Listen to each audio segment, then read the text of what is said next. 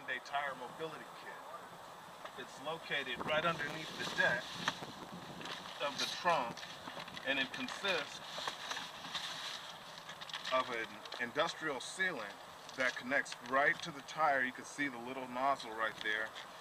How it works is it connects directly to the wheel's valve, and after that, this is going to snap directly into the top of the air compressor.